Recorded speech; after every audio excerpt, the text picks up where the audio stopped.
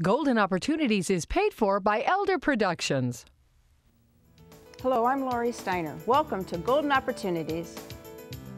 Today, we'll deliver a healthy discussion about your wellness this winter. Then, we'll make sure your investments and assets are fiscally fit. How's your health? Insurance. We'll check up on certain plan policies. Plus, no bones about it. The Bone Lady is the Browns' biggest booster. We'll chat with this cheerful cheerleader. And what rights do you have in a wrongful death suit? We'll offer answers. It's time to get geoing, so pull up a chair and join us at our kitchen table for Golden Opportunities.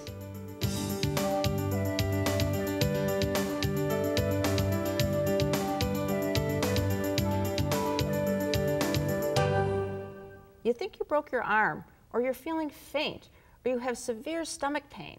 It's time for a trip to the emergency room. But you know it's likely you'll end up waiting a long time before you're seen, and that's not making you feel any better. Metro Health has another option, and Dr. Cheerful Patel is here to tell us about it. Dr. Patel is the medical director for the Metro Health Cleveland Heights Emergency Department. Welcome to the show. Thank you. So let me see, Cleveland Heights Metro Health Emergency Department? I thought Metro Health was in Cleveland. So what's up? Well, the main campus is in Cleveland. You're correct as far as that goes. But we actually have health centers throughout the Cleveland area, and we are adding freestanding emergency departments to that health system as well.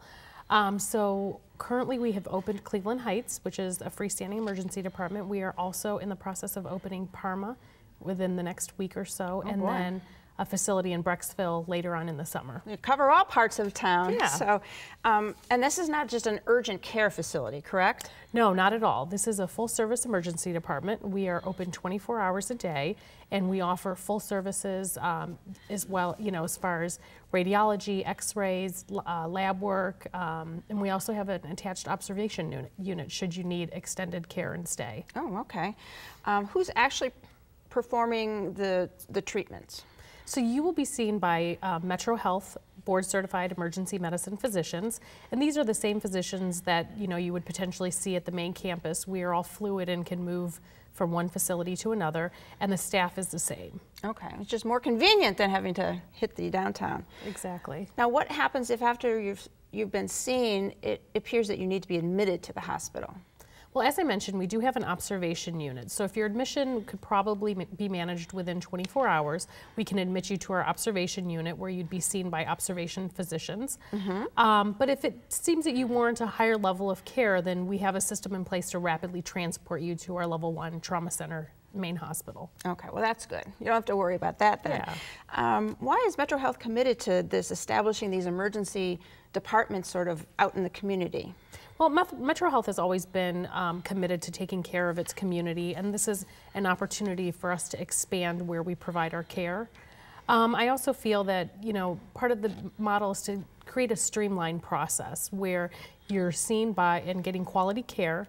It's done in a nice, timely, efficient manner, and you're being seen by people that are friendly and helpful, and it's all in your backyard. Yeah, the timely care I think is real important for a lot of people. Oh, absolutely, and that's going to be a priority for us. How has the community liked the one that's been open now in Cleveland Heights? So far they've been pretty happy with it. I think that they like having doctors that they can trust in their backyard. All right, sounds great. So if you need to go to the emergency room and you want quality care without a long wait, Metro Health has the answer. Freestanding emergency departments in Cleveland Heights, Parma, and soon in Brecksville. My thanks to Dr. Patel for treating us to timely information about these neighborhood medical options. And to learn more, use the information that's coming up next. To learn more, call Metro Health at 216-778-7800 or log on to www.metrohealth.org. Next, it's time for your annual evaluation. But first, since this is the month we celebrate presidents, let's take a closer look at one thing they all share. It's an item that all have worn, though rarely in public or in pictures. Have you focused in on the answer? We'll see if you're right when we return. Hilltop Village Apartments is retirement living at its best. Residents enjoy a wide variety of activities and living services with all large first-floor apartments, private screened-in patios with beautiful park views, daily dining room meals, free laundry facilities, 24-hour staff, and so much more. Enjoy safe, comfortable independence at a very affordable price. Call today for a tour and learn how you can get your first month's rent free. Hilltop Village Apartments, retirement living at its best. All of our presidents have sported spectacles, though their glasses generally do not grace their faces in front of cameras or constituents. Teddy Roosevelt and Harry Truman were the exceptions, having been photographed frequently in their eyewear. You need an annual physical. You need to see the dentist twice a year, and you need your vision and probably your hearing evaluated occasionally. But there's another checkup you ought to add to your checklist, and this one helps you keep financially fit. Jim Lineweaver is here to help you take the pulse of your portfolio. Jim is a certified financial planner professional with the Lineweaver Financial Group. Welcome back. Thanks for having me. So we're talking actually about an annual asset allocation evaluation. What does that mean? Yes, well, this is going to be your financial checkup. So when you look at your asset allocation, what you're really going to do is take kind of everything in your portfolio and see what that mix is.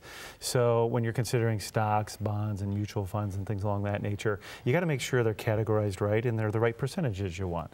Traditionally, when you're younger, you may be able to take on more risk. As you get older, you know, you want to make it more conservative. But in today's world, with all the dynamics and everything going on, it's very important on an annual basis to make sure that you have your portfolios invested in the right buckets. Okay, and you know, we're just past the beginning of the year. We probably have all of our paperwork in order from our various financial institutions. What do we do with it? Yes, this is a great time to review all that. So you're probably trying to go through all those papers and maybe have the New Year's resolution to get organized and stuff. So if you need help, let us know. But what you want to do is, this is where you're going to actually look at putting all your portfolio kind of into one summary. So we have a chart for your viewers, because what it actually looks at is stocks, bonds, and mutual funds. And let's say you started the year and your mix was actually, you know, about 60% in equities and you had 30% fixed income, and you always want the cash reserve, which is about 10%. But let's say it was a good year and the equities ran up to 65%. So as opposed to potentially losing that in the future, you might want to bring that risk back. So take some of those winnings off the table, get yourself back to a 60% equity, 30% fixed income, and keep your 10% in cash. So that's where we rebalance the portfolio and look at that allocation, and on an annual basis really makes the most sense. Okay, depending on what the market is doing and what you're trying to accomplish. Exactly.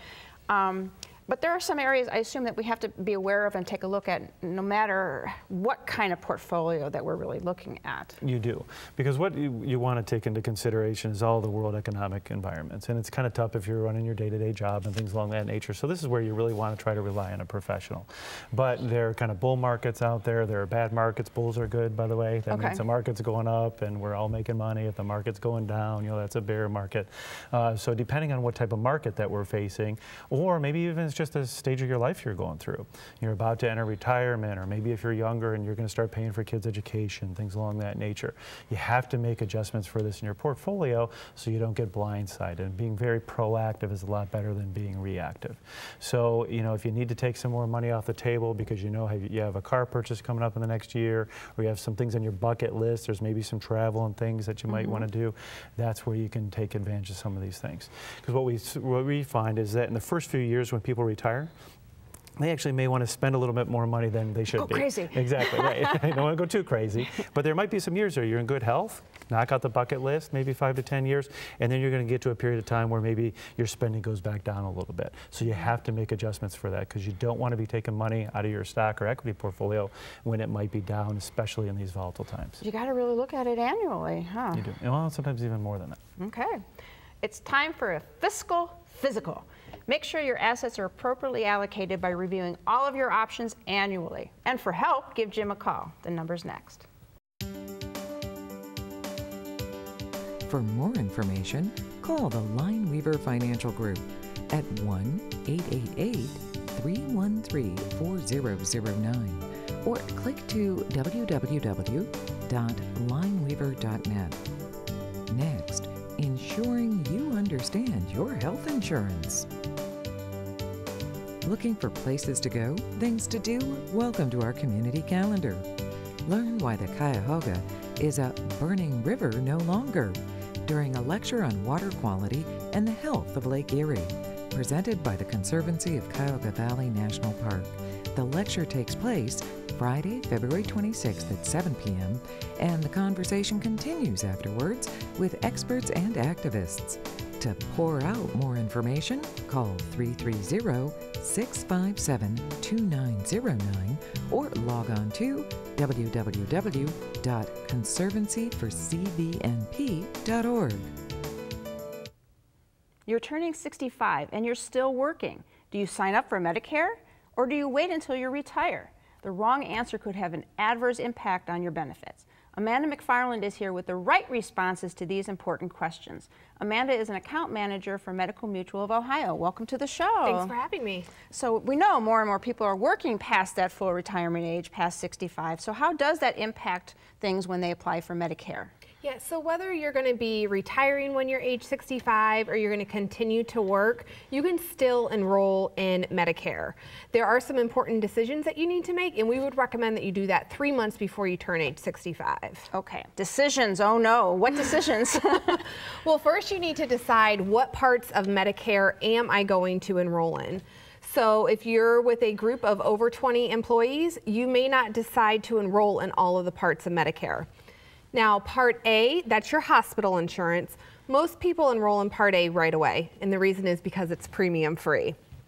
Now, your Part B coverage, which is your medical coverage, or your Part D coverage, which is your prescription drug, people may delay enrolling in those and then just pick it up when they retire. Okay, why is Part A free? Well, because we're paying for it now. we pay for it while we work. So as long as you've worked 40 quarters, you're going to qualify for that Part A with no cost. Okay. Now, we would recommend that you reach out to your employer and see how enrolling in the Part A affects your insurance. Is it going to be Medicare or secondary or primary coverage? Okay, so it depends upon your insurance plan. So it sounds like most of us would say yes to Part A. Right. But how do we know whether or not we should choose Part B? Well, Part B, most of the time you're going to want to enroll, because if you don't enroll right away, you're going to be subject to a penalty.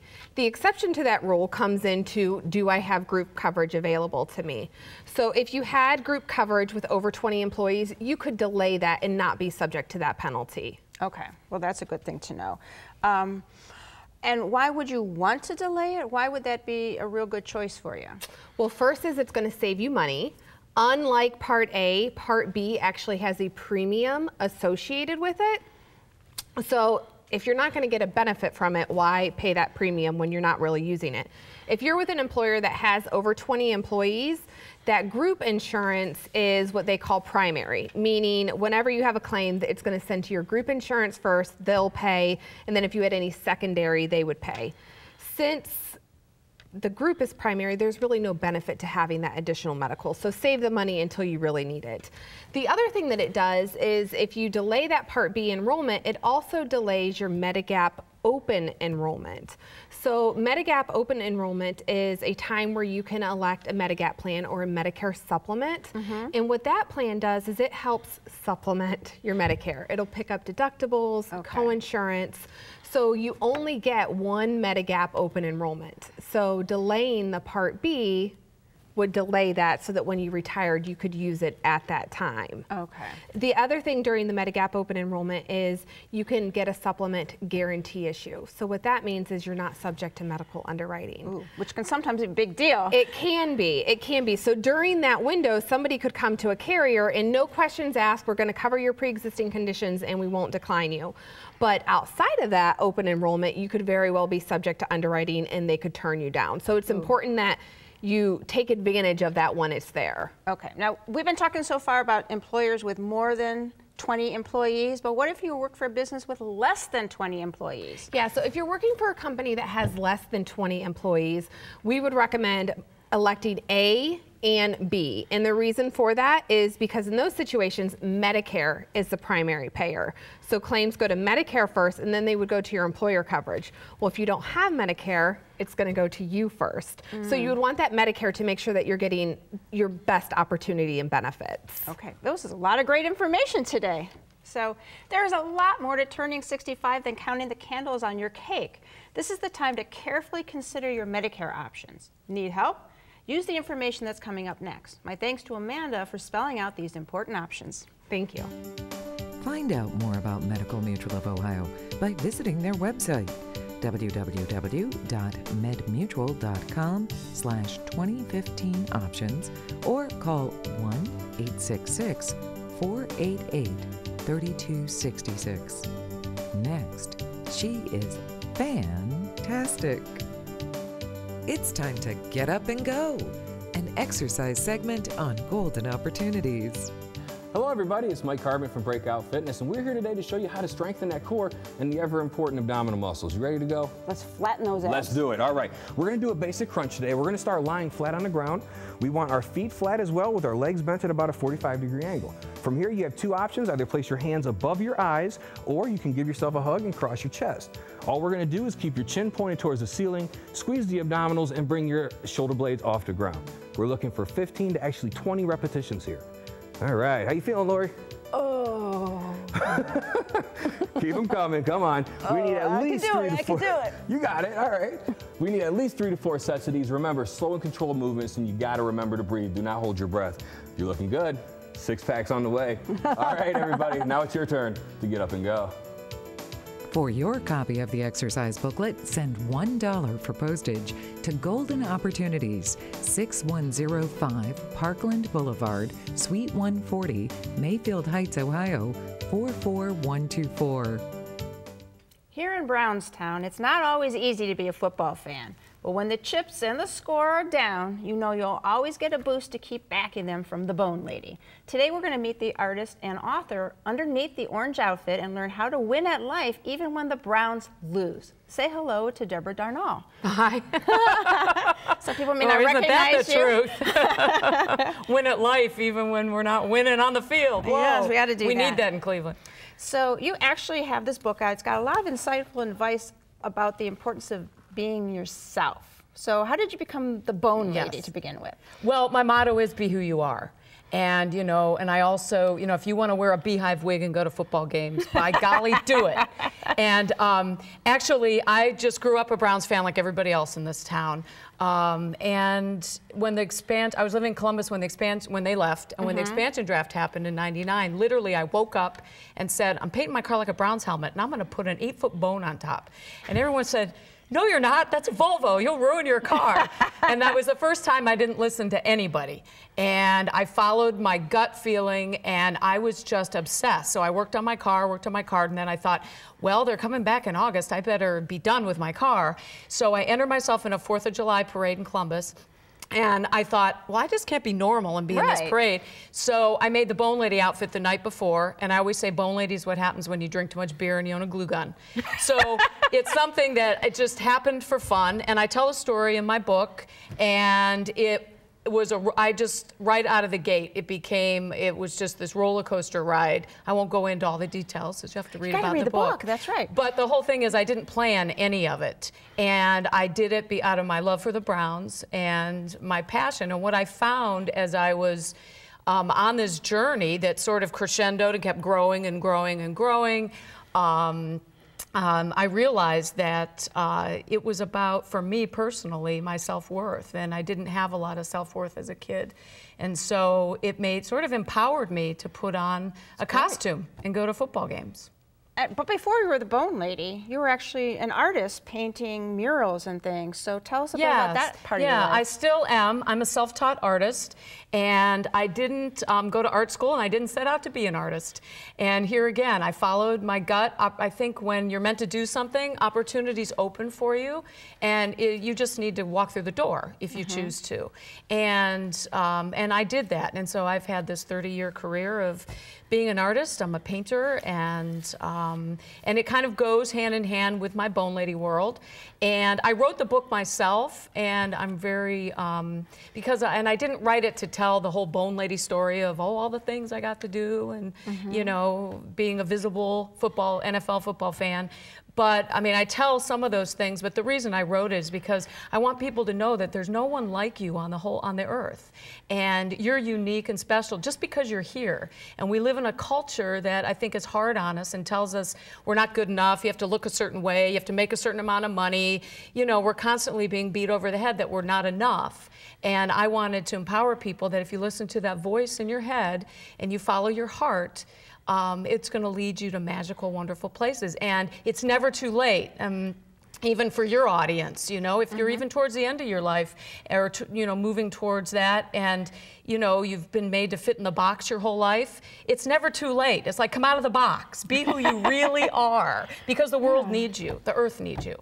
That's a great, inspiring story. And part of our theme on the show is Act 3, when you're kind of retirement, moving into that new frontier. What are you going to do? And this is great advice for those folks. And a lot of people give up and think, okay, boom, I'm old. I can't, it's over, it's done with. Well, no, it's not, you know. But I think our culture is really hard on people who are getting older. We don't revere our elders. We don't celebrate wisdom and knowledge and a life lived. And so it's never too late to be who you are. Excellent advice. The book is candid and comical, and Deborah Darnell shares it all in The Book Lady, including this advice: be light, be love, and be who you are. For the full story, buy the book. Now, to do that, use the information that's coming up next. My thanks to Deborah for being herself with us today. Thank you so much. And if you're a Browns fan, like me on Facebook, The Bone Lady. All right. Say hi. All right. Thank you so much. To order the book, The Bone Lady, call Gray & Company Publishers at 216-431-2665 or click to www.grayco.com. Next, putting to rights a wrongful death claim. Here at Metro Health, you know you matter when it matters most. Here, we are the city's best at preparing for the world's worst. Here, we are the only verified burn center in Ohio for adults and children. Here, you'll find exceptional clinicians with extraordinary hearts. So the work we do here at Metro Health makes an impact here, out here, and right here. Metro Health, we're here for you, for all of you. Did you miss a phone number? Did you miss a phone? It's all fun and games here on the set of Golden Opportunities. But did you miss a phone number or website? Then here's your second chance, because we're going to list all that information again. And then we'll be back with help for surviving a tragic loss.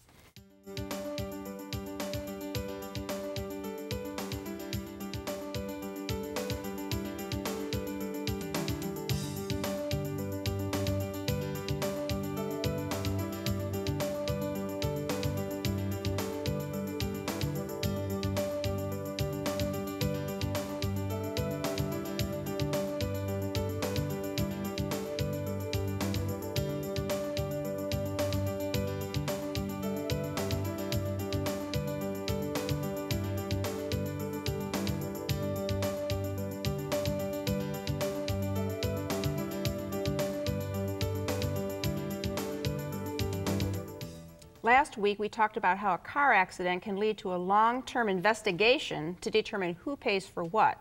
But that may not be the end of the story. When you have been devastated by the loss of a spouse or close family member, nothing can make you whole. But if your loved one died in a tragic accident caused by the negligence of someone else, you may be entitled to file a wrongful death lawsuit. Here to discuss this important topic is my law partner, Michael Solomon. Hello, Lori. So tell us briefly, what is a wrongful death case? Well, it's basically, you know, someone whose wrongful death is caused by someone's negligence, a third-party negligence. For example, it might be a doctor or a hospital with a patient who they've committed some malpractice and the patient passed away. You get an auto accident, as you mentioned, that could cause the death of somebody, or a long-term care facility. Maybe the resident passed away, and maybe because there was some negligence with the medicine or the general care, some sort of problem that was caused by someone not doing what they should have been doing. Okay, so what kind of compensation are you entitled to in this kind of a case if you're a spouse or a family member? Well, money damages that might be for a loss of consortium or companionship, or maybe additional costs, loss of health benefits, or funeral costs, any sort of costs that have resulted from this wrongful death. Okay, and so it kind of sounds like that one size doesn't fit all. It depends on who died, under what circumstances, what happened, who was involved. That's right. Yeah, I mean, the attorney is going to look at it and figure out, what sort of damages that you can legitimately ask for, because not everyone can get the same damages. Not everybody, gets a multi-million-dollar judgment as you read in the paper. So it's really someone's got to look at it very carefully to see what's realistic.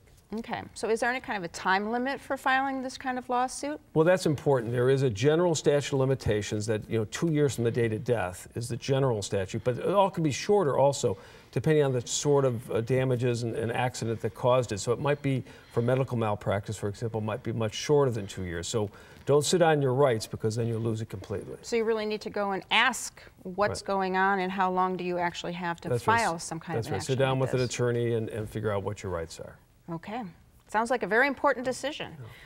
While nothing can bring back a loved one, the purpose of the wrongful death lawsuit is to try to compensate you for some of the losses you have because of the death of your spouse or family member. For more information, please give Mike a call. His number is coming up next. Call Solomon, Steiner, and Peck at 1-888-236-5173 for more information, or to schedule a speaker for your organization. Or log on to www.ssnplaw.com. Thanks for joining us. On next week's show, it's the Academy Awards. So who will win the Oscars? We'll preview the possibilities. Then, is your smile ready for the red carpet? We'll help you be worthy of any camera close-up. And if you're ready to sell your home, we'll unpack advice to help you with the big move. But until next week, please remember to make the most of your golden opportunities. If you'd like to join our kitchen conversation, visit our website, www.goldenopportunities.tv. Like us on Facebook. Call us at 440-742-GO-TV or email us at kitchen@goldenopportunities.tv. We'd love to hear from you.